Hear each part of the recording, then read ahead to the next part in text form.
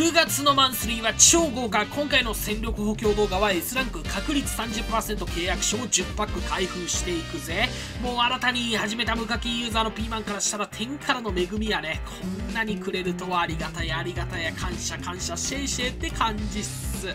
今回はこれを開封して、確率 30% 契約書が10パックもあるってことは最低でも1人以上は S ランクが当たり、運が良ければ10パックで10人とかそんなミラクル奇跡もあるんじゃないですか。今宵のピーマンの運がどんな感じなのかこれから確かめていきましょう。ちなみに現状のピーマンが使用してるオーダーこんな感じで、前お見せした時よりかは投手も野手も A はだいぶ増えましたよ。それでもね、前のデータよりも弱くなっていて S が当たり前だったのでね、そこに S がいないこの現状が歯がゆくて、アカウント戻ってこねえかなと思う日々を過ごしてるピーマンです。今回の動画で S ランクを最低でも1人以上は手に入れるから大丈夫なんですけどもね、今持ってんのはメヒアとデラロサの S のみやから、なんか欲しいっすね、日本人選手の S ランクが。これからね1パックずつ開封していこうと思うわ。まずは10パックあるうちの1パック。さあ何が当たるかな。いきなり S が来てくれるかな。だとしたらいいんですけどもね、 S が来た場合演出でわかるわけなんで、この際ね A が当たることは確定してる契約書なんで A でもそらいいけどね。でも S がいいな。10パックのうち1パックよ。幸先よく S が来てくれたらいいなと思ったんですけど、A の DJ ジョンソン、来年いるかどうか分かんない人が A ランクで来られてもっていう感じはあるが、来たのはジョンソン。はい、こんな感じで1パック目は早くも終了ですね。 A の場合は特に振り返りはいらんでしょう。 S の場合はもうこねにこねて触れに触れてなめになめるつもりですけどね。もう続けて2パック目早くも開封といきましょう。さあ次は来てくれるかな。おっ、言葉はいらんね、言葉はいらんね。はい、見守りましょう。確実や。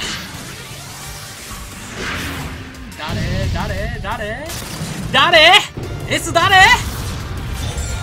フランスはシリーズ2のフランスはもちろん持ってないが、しかし待て、見てよこれ全部 S ランク助っ人選手なんやから、日本人選手が一向に来ない。避けて通られてるのかたまたまなのか。いや、やっぱ避けて通られてるのか。助っ人選手がここまで来るっていうのも珍しいと思うんだけどね。確率で言うと助っ人選手よりもちろん日本人の方が割合が多いわけなので、そっちの方が来やすいんだけどね。今のところまだピーマンは持ってないですね、日本人の S ランク。でもあとまだ8パックあるわけですし、その中手に入れていいだけの、いけばいいだけの話なので、はい、もう早くも次ね3パック目開封といきましょう。たくさんありますから、本当に9月のマンスリーは超豪華。今始めないとこれゲットできないからね。だから今始めることをおすすめするわ。今回の2、3人ではここからなんかいい意味での裏切りはなさそうやね。これは A のタイラー、今季ブレイクしてる選手ですよね。 S 欲しいっすね。初めての S が今季ブレイクしたタイラーはじめ堂林とかさ、佐野とかあの辺であればいいなと思うんですけどもね。A は A ですよA ですけども S 欲しいっすね。じゃあ続けて4パック目早くも開封です。次はどうなるかな。おっと待てよ。これは演出によって変わってくるぞ。ここからが重要になってくる。うまく弾き返して割れないのであれば A の梶谷、また横浜なんだ。これは横浜の何かが出てくる流れか。ちょっと期待やね。なんか高まっていってるよね。ポジ感が出始めてきてるよね。じゃあ次早くも5パック目になるんですけど、来るんじゃないですかね。行きましょう。青横浜の流れからここでそうそこから投球のボールがもっと燃えてくれないとな。青い炎が出てこないと。お来た。おしょー What？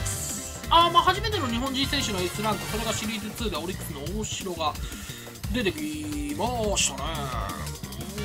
ハメって感じで来てたんでね。じゃあポジで続いて横浜の何かが出てくるのかなと思ったら、全く真逆な、今もう地獄の中の地獄のオリックスの大城が来るか。初めての日本人選手がオリックスさんっていうのは別にちょっと言葉を失うというかね、なんかもっと他に道があったんじゃねえかなと。あって欲しかったと思う俺もいるんですけど、一応当たった S ランク選手能力の確認は後ほどしていきましょうか。まずはもう開封といきましょうや。ここから折り返し地点であと5パック残ってるんでね、引き続き早いペースで開封していきましょう。これが6パック目です。あの流れから正直来ると思ってなかったからね。まあこれだとどっちがなるかって分かんないんだよね。わお、これはもうこれははい、バリンバリンバリン。おーし、3人目。あ、中村、なんか一瞬巨人のキャッチャーっぽく見えたんだけどね。中村、でも持ってないし、まあ日本人選手だし、でも日本人選手であればなんかもっとなんか心くすぐられる、なんかそういうあれが欲しいんだけどな。なんかボワってならないよね。バリンってならないよね。なんかって感じになるよね。まあでも急に来始めましたね、日本人の S ランク。それもこれ6パック開封して3人が S ランクやからね、すごい確率よ。俺今回めっちゃ運ええわ。ただまだあと4パック残ってるんで、まあ次は目当ての日本人選手が来てほしいかな。球団は別に指定しないからさ、なんかもっと主力どころというか、一目見た瞬間に喜べるやつ。はい、おっさん出てきた。あのおっさん出てきて、この演出また S だよ。やべえ、これで4人目。やばいな俺。すごいんだけど、その中身が重要よね。次こそよろしくよ。鈴木誠也来たーイエス、欲しかった。これ前のアカウントからずっと欲しかったんだよ俺。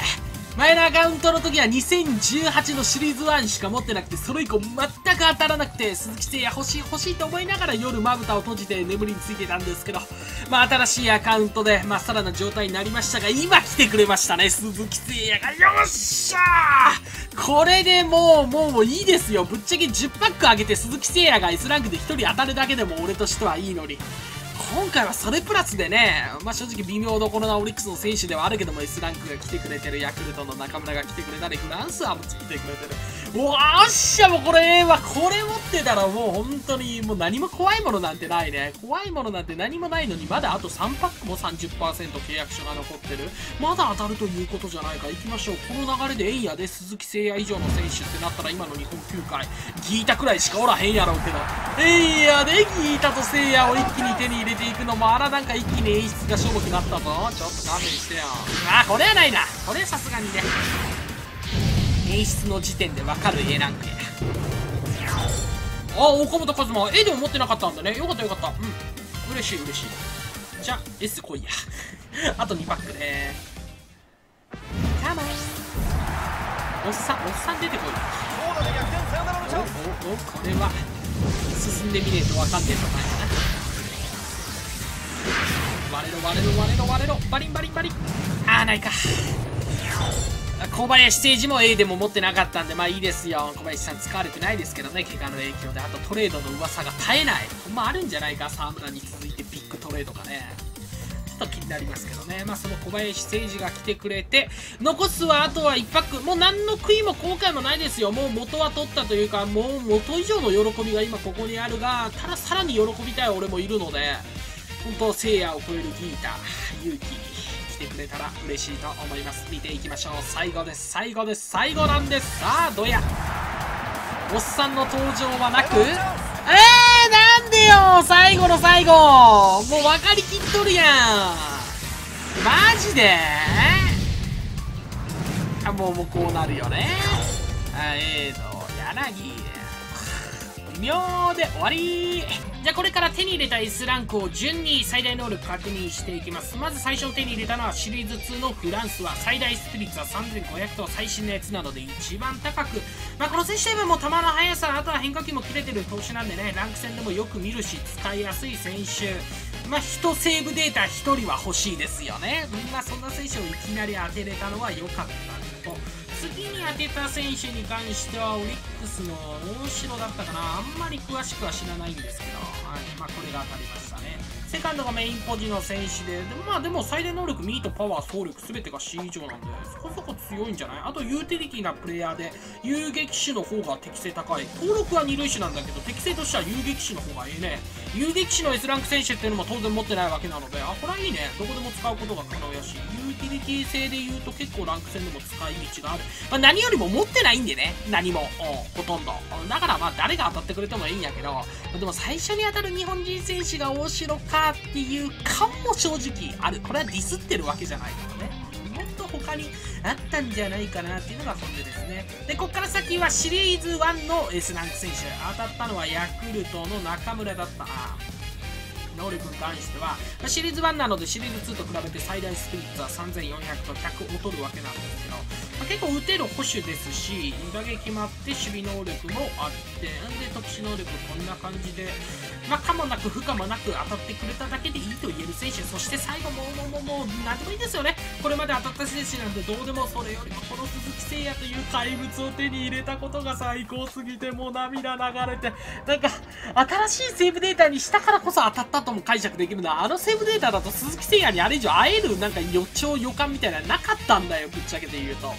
新しく始めたからこそここで出会えて喜んでいて最高って感じっす。もう神っての男なんでね、全てが強いですよ。このプロスピを代表するもうランク戦ではもう見ますね。1チーム1人は当然のごとくいないやつは弱いっていう風潮が出来上がっているくらい、強い選手で持っておかなきゃダメな選手なんでね、何よりもかっこいいじゃないですか。もう全てにおいて能力が高い、そんな選手をこんな S ランク確率 30% 契約書無課金で手に入れた俺は本当に幸せ者だ。